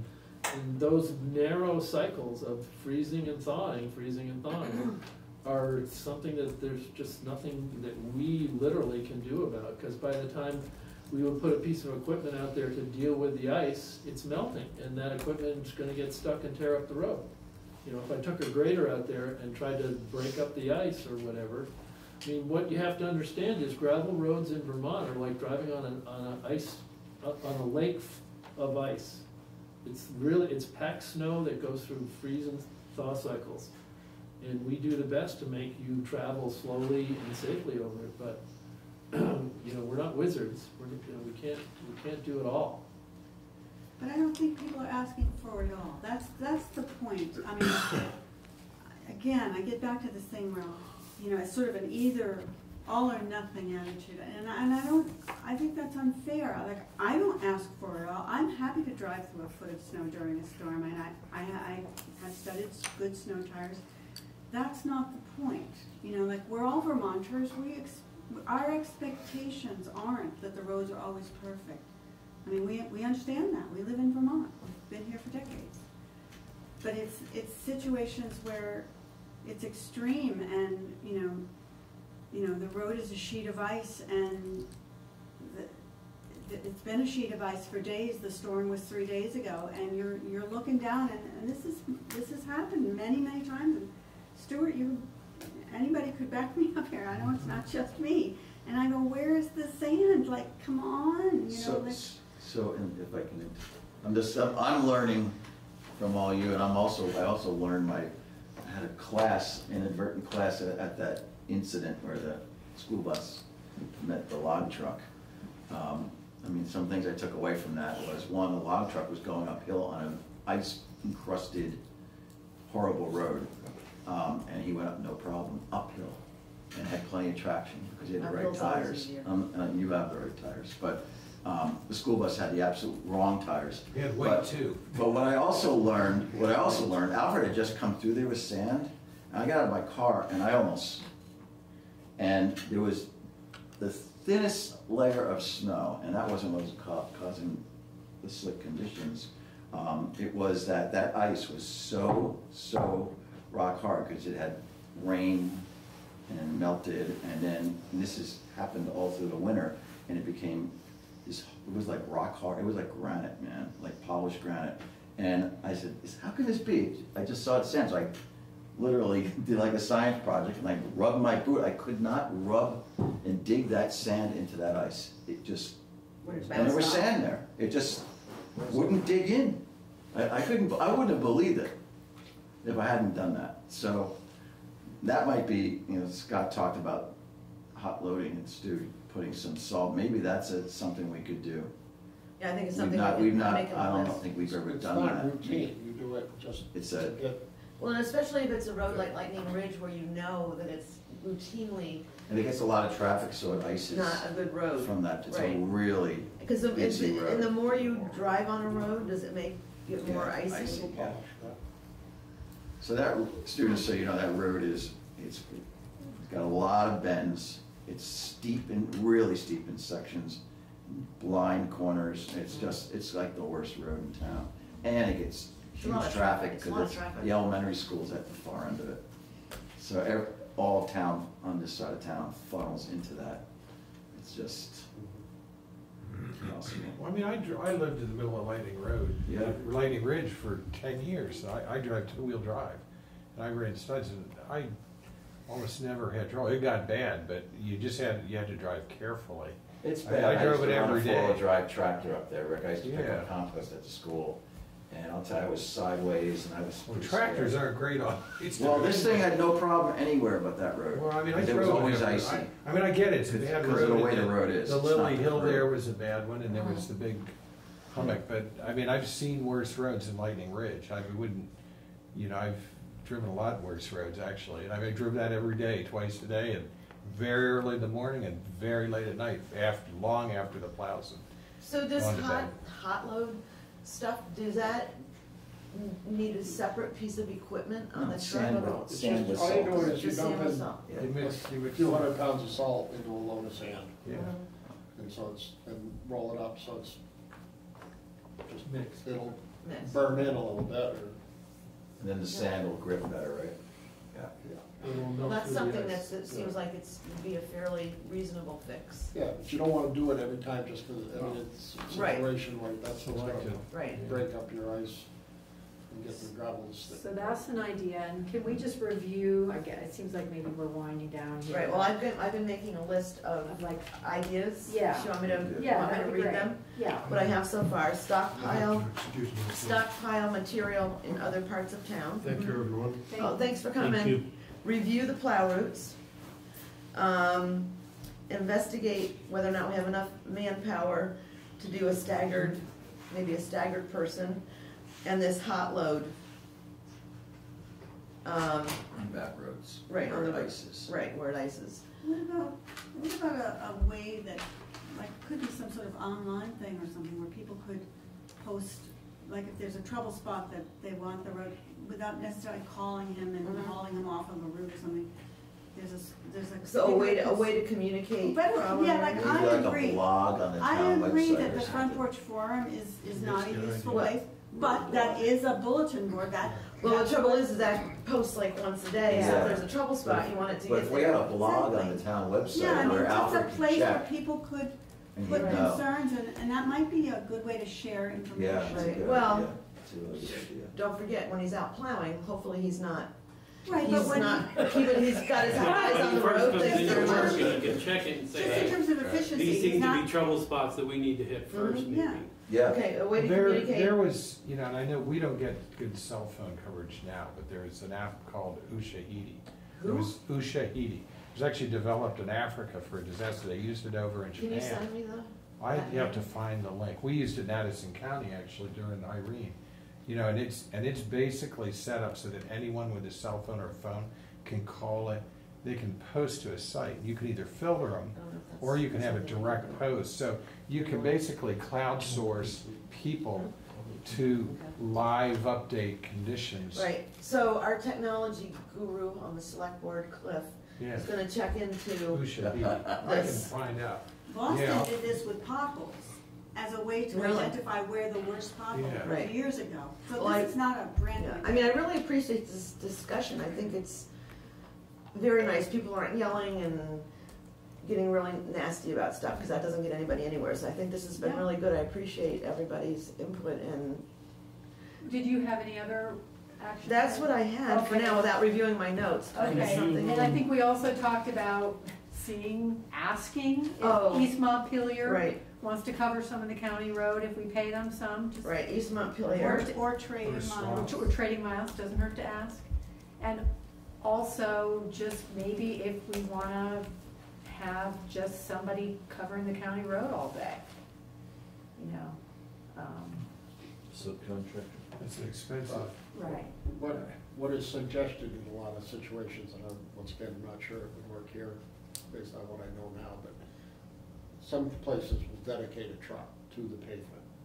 Uh-huh. Okay, so that's all they do, they do So pavement. looking into that. But if your Given that pavement it's a is main thoroughfare. scattered and you're spending way too much time Right. traveling, not doing anything else, you know, so Yeah. it may or not be Yeah, an because our appropriate pavement option is kind of here. on opposite So sides. subcontractor to Well, do the county road. Okay, Mhm. got it. Public or private, yeah. Rick's suggestion about proactively using liquid brine. Catalyzed liquid brines, we should Is that definitely look at that. liquid brine? No, but the state stopped using that for Yeah, some but that's reason. because they were using brine, they were using a Well, liquid brine without the catalyst. They did the cheap version, remember that was?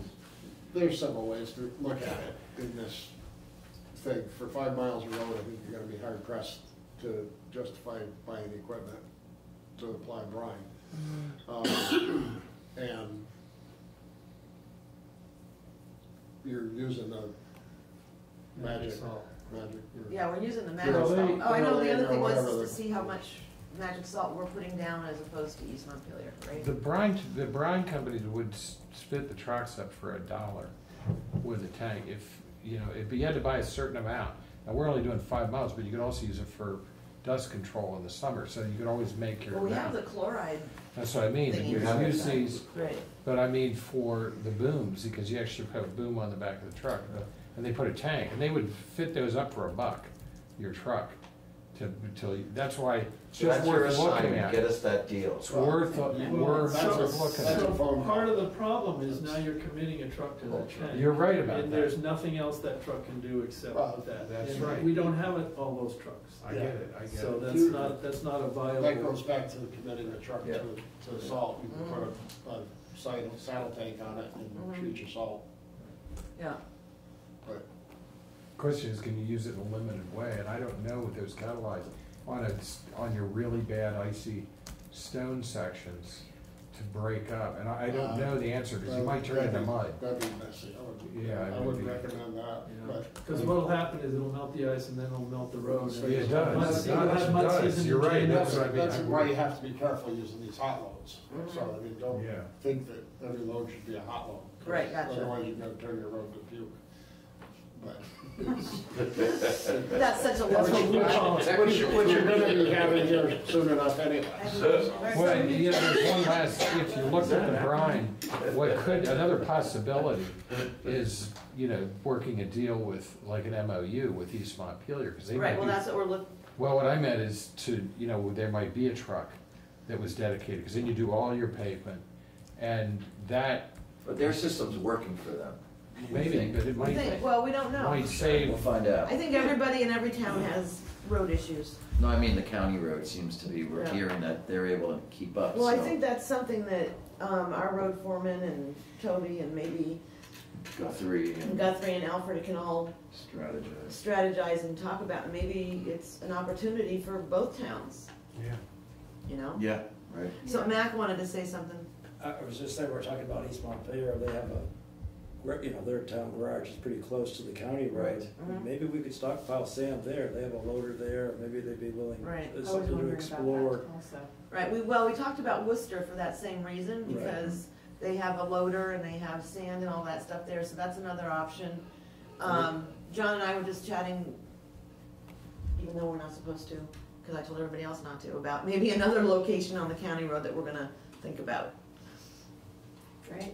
so. I like that you guys are, really willing to brainstorm, and I Yeah, appreciate that, and yeah. maybe, because you guys are gonna be talking about it in select board meeting, just keep us updated on the forum, or. Right, well, I'll be posting when we're gonna I have hate that forum. two Do more. ya? of these. It's nasty. It does. That's why I But it stay away doesn't from it. always. No, it doesn't always, and most times it's not, but when Right. it does, it's, and You it makes can't me shut it- you sick, I can't don't shut wanna it down. open it, cause I'm afraid of what I'm gonna Well, it's the find. same at town meeting, right? People get up and speak, you can't control it, it's free speech. Yeah, but it's, I'd rather do people it treat face to people, I would too, people but- treat people differently when I they're in their agree, but- presence. Right. But you can't I shut. don't like Facebook for that reason, I call it I hateful. hear you. So what we're gonna do is we're gonna schedule 2 more meetings, one in Adamant and one in, East Calais. And then I think what we'll then do is take all that information that we get, investigate some of these options and try to come up with some things that we can try. I mean, this season now is almost over, thank God, right? Except for mud season. Do you know when the next meeting is? I'm thinking it's gonna be like April, I don't know if I wanna do one on April Fool's Day or not, but maybe April 1st, 15th, or 29th, because those are off Mondays from select board meetings. Mhm. So, But that's you'll. no- Oh, I'll post it, yeah, just like I did this one. And then Stu or his sidekick agreed to come to the meetings too, because I think it's helpful. Yeah, definitely. So thank you very much for taking time out of your night. Yeah, Yes, thank you so much. Yes, yeah, do it. appreciate it. No problem. Thanks, everybody. Thank you. Thanks for Thank you. thanks for having this meeting. You're welcome. Thank you. Matt? Lots of brain power here. The other thing I was gonna suggest is that there's the civil engineering program at the UVM, and the seniors up there have to do projects. If They we're can looking- plow? Huh? They can plow for us? No, but they might be able to, look at routes, if you're looking at different sand piles, how you vary the routes and how that might, they can model that mathematically, and they might be able to help you, look at the different options that we've been discussing and see if there are some advantages or not. Who might we contact there? I'll have to look into that. Want to get back to me? Yeah, Norwich does some of that too. yeah, Do they? Academy, their engineering department, yeah. the civil engineers, they have senior projects. They do.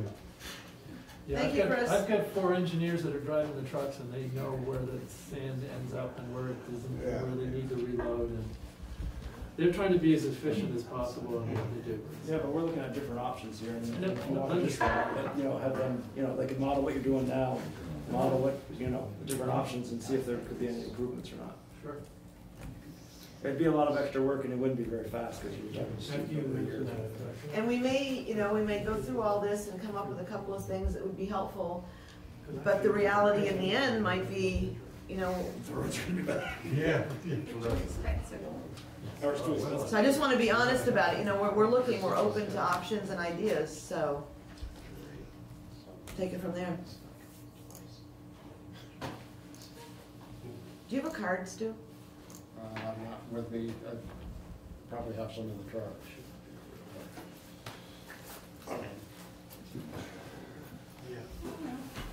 All right, is there anything else anybody would like to say? No, Thank- thanks for doing these. Welcome. What's your view?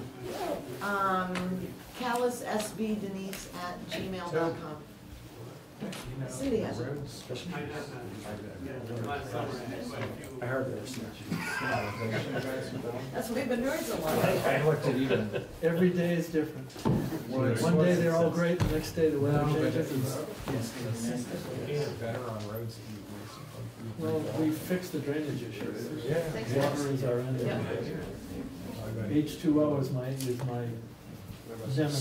All right, it's select If board. there were no water, I would You have. need names? I missed one person's name, I think. Jim Revere. I think Jim Rivera, second Stewart, that came in. Stuart Martin. Martin, okay. Yeah, that's Carolyn's husband. Do you think it's EWART? Well, I don't know. The trees. Okay. Thank you. So select board, we need to have a motion to adjourn. I'd move that. All those in favor, please say aye. Aye. Aye. Okay.